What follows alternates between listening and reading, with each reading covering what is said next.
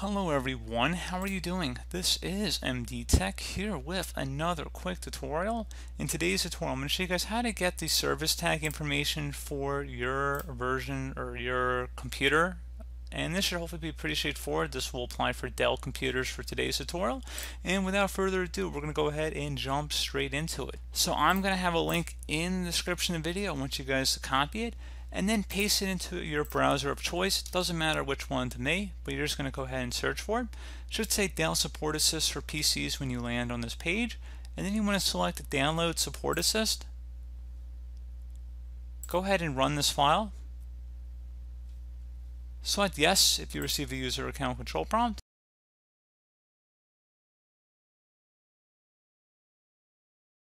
So in my case, I'm not running a Dell computer or a Dell virtual environment, so that's why it's saying it's not supported. Otherwise, once you launch this program, it will give you your product information, such as the information that I'm outlining in the title and description of the video, such as the service tag number. So pretty straightforward process here, guys. Do hope that I was able to help you out, and I do look forward to catching you all in the next tutorial. Goodbye.